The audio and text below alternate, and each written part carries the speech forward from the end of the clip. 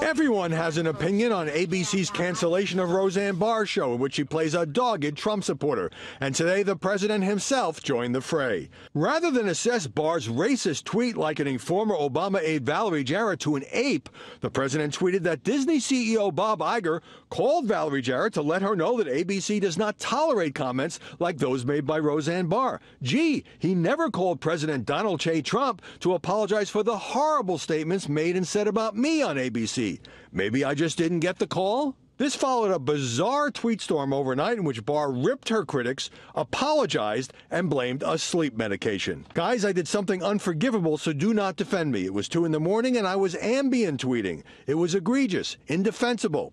That prompted the drug's manufacturer to declare that racism is not a known side effect of any Sanofi medication. Now, some Roseanne fans say HBO should boot Bill Maher for once jokingly comparing Trump's hair to an orangutan.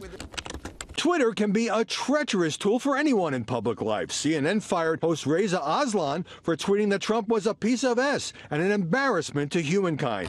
CNN also fired pro-Trump contributor Jeffrey Lord for tweeting the Nazi salute, Sieg Heil. But ESPN took no action against former SportsCenter co-host Jemele Hill for tweeting that Trump is a white supremacist. She was later suspended for suggesting the Dallas Cowboys be boycotted over player protests. MSNBC did not discipline host Joy Reid for decade-old homophobic tweets she admitted were dumb and hateful.